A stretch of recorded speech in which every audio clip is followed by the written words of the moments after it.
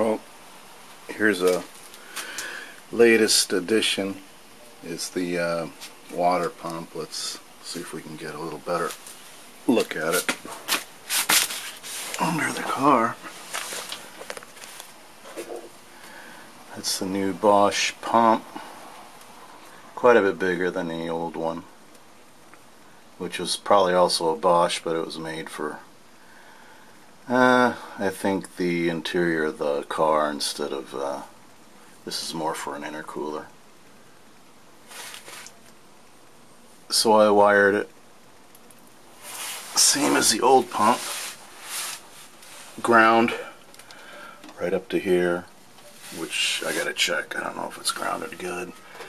And then the hot wire goes to the ignition through a Fiat fuse.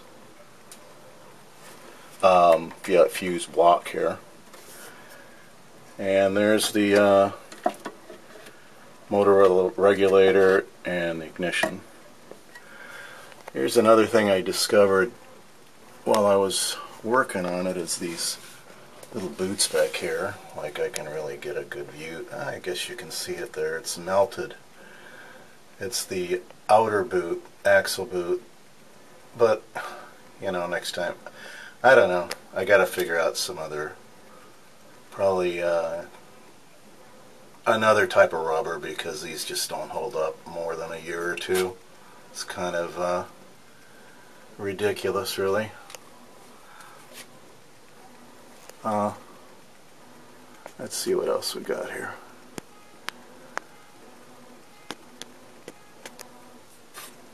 These are the new mounts, or tranny mounts.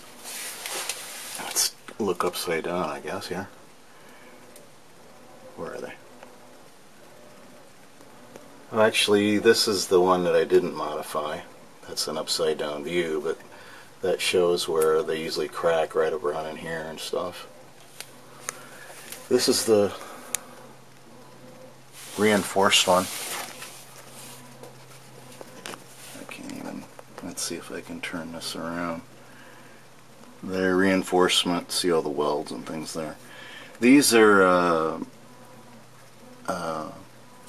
urethane bushings for torsion arm suspension on a Chrysler. I put them in the bottom, and this top piece is the standard Fiat with the tube in it, and there's an aluminum spacer here to take up the space, so it's just a block of aluminum with a hole in it. So it's still flexible, but not as bouncy as the stock one. And there's the ground cable to the engine, which I got hooked up here. And this is that camber compensator that I installed. Still need to do some tweaking with it.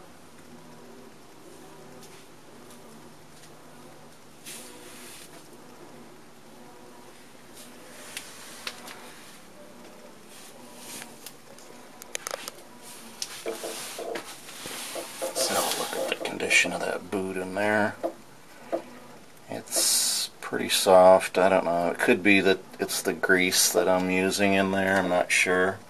I don't know if you could see it in there, but it's pretty soft also. Here's a look at the plumbing, where I use some elbows, probably for a, I don't know, some Ford, but it was a good elbow, and I enlarged these pipes on the ends to accept that particular size, so it's a little bit too big, you can see. The rubber is anyway.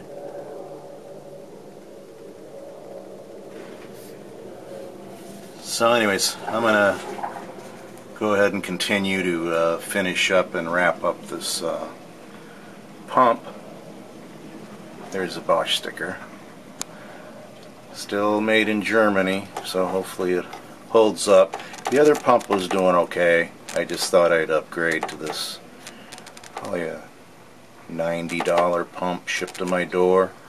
thing to watch out for if anybody's going to do this is to make sure it's got that terminal, because most pumps don't come with it, and it's just, all it is really a fuel injector type of terminal.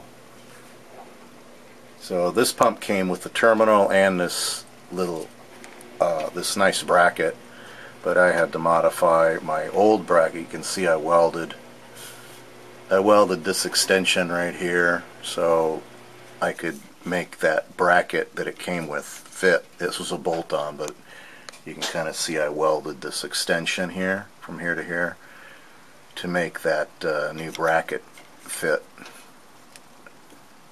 So I just drilled a hole through here, put a 10mm bolt and one on the other. So it seems to support it pretty well.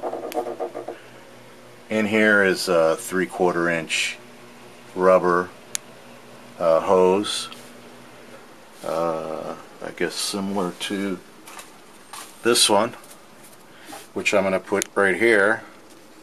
So that's 3/4 inch. I got a piece like about like that underneath here to take up the space between the 1 1/8 to 3/4 inch. You know, that's a problem with this pump, but there's ways to get around it. Well, anyways, I'm going to get back to work.